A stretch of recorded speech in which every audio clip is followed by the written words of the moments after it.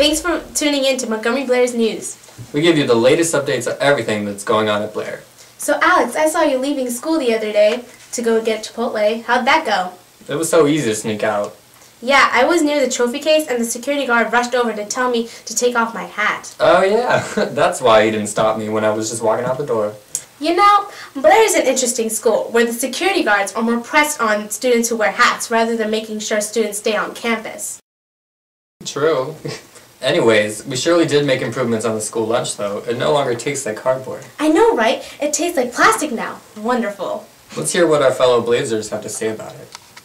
So Alex, what do you think about the Blair food? Well, there's nothing a little hot sauce can't fix. So what do you think about the Blair food? Blair food is great. I used to be constipated, but now I go 5 times a day.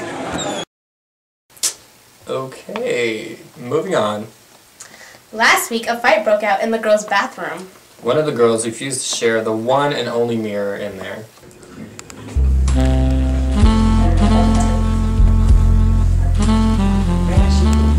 Oh my god. Oh, get out. You gotta go. You're done. I need to leave my hair, girl. I know no, hair, girl.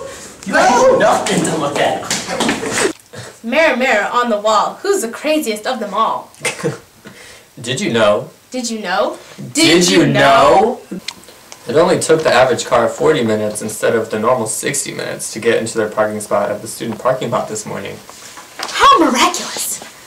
Okay, here's this one. Finally, a student has successfully walked past an unidentified math teacher with his cell phone out and didn't even get chased. Oh my god! That's certainly a new record. Okay, that's all we have for today.